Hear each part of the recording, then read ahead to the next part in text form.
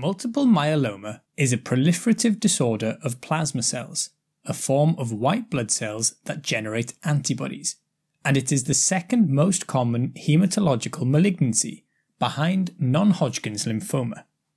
In normal circumstances, B cells originate in the bone marrow from hematopoietic stem cells.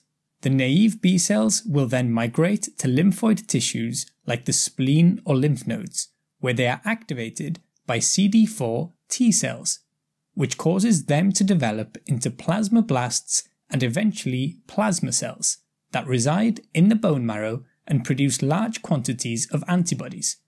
In multiple myeloma, there is uncontrolled replication of the plasma cells and secretion of the immunoglobulins or their components, termed monoclonal proteins. Any class of immunoglobulin can be produced, but most commonly it is IgG, followed by IgA. Of the cases producing these two immunoglobulins, 40% will also have free monoclonal light chains in the urine, called Bence-Jones protein. Rarely, there can be minimal production of proteins, known as non-secretory myeloma, although more recent serum assays have discovered monoclonal proteins in those previously determined to be non-secretory. Overall, multiple myeloma is part of a spectrum called plasma cell dyscrasias, ranging from monoclonal gammopathy of undetermined significance to plasma cell leukemia, where each stage can evolve into the next. MGUS is where monoclonal proteins are detected either in the serum or in the urine, but there are no signs or symptoms.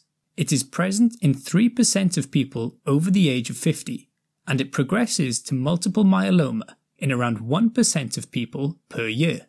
Smoldering myeloma is considered a pre-malignant disease where there is production of a monoclonal protein, but there are no myeloma-defining events, which we will cover in the diagnosis. For the first 5 years after diagnosis, there is a 10% chance per year of developing multiple myeloma, then 3% for the next 5 years, and 1% annually thereafter. Multiple myeloma is considered a cancer and has its own features that we will cover next, as well as the diagnostic criteria later on, and the most advanced form is plasma cell leukemia, affecting around 4% of those with multiple myeloma, although does not have to progress through from other dyscrasias to be diagnosed. Initially, multiple myeloma may be asymptomatic, but over time features will develop, and the most common ones can be remembered with the criteria CRAB. C is for hypercalcemia, which occurs due to an interaction between bone microenvironment and the myeloma cells that causes increased osteoclast activity, which comes from cytokine secretion like RANK-L, which ultimately means more bone being resorbed and as part of that, calcium being released into the blood. Hypercalcemia itself then has its own presentation, such as renal stones, bone or abdominal pain, constipation or increased urinary frequency, muscle weakness, and altered mental status. R is for renal insufficiency, which can occur acutely or it can be chronic. The increased calcium levels can lead to nephrocalcinosis, meaning calcium being deposited within the kidney, causing dysfunction, and can also lead to renal stones, as we mentioned. The most common cause for renal insufficiency, however, is due to the monoclonal proteins being produced by the myeloma cells, leading to conditions such as cast nephropathy or light chain deposition disease.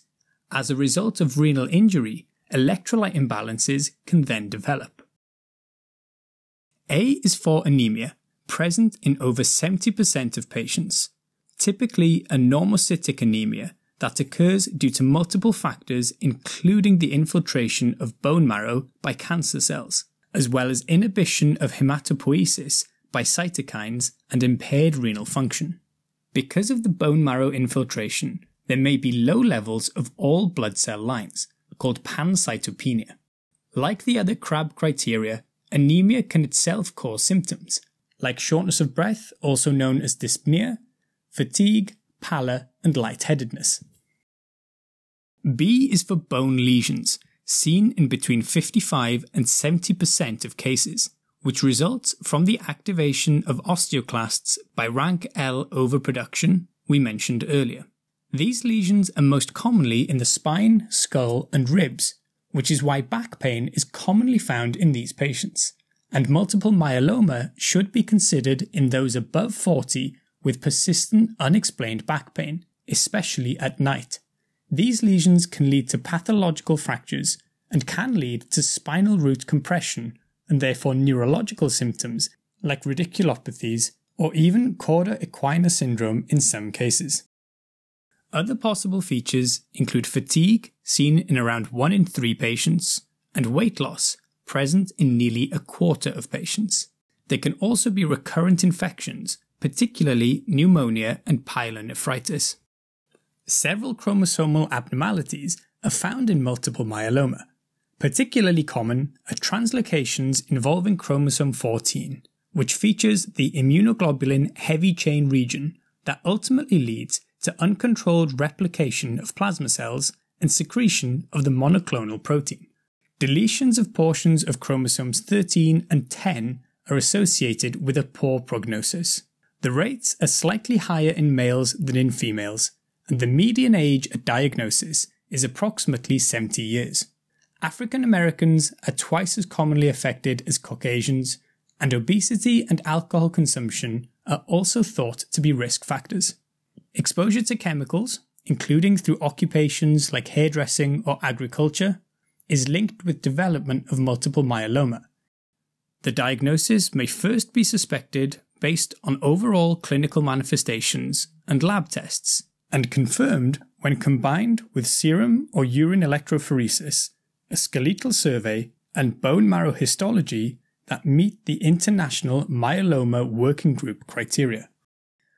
For a diagnosis of multiple myeloma, there needs to be more than 10% clonal bone marrow plasma cells, or plasmacytomas, which are collections of cancerous plasma cells found on biopsy of bone or extramedullary tissue, and the presence of a myeloma-defining event.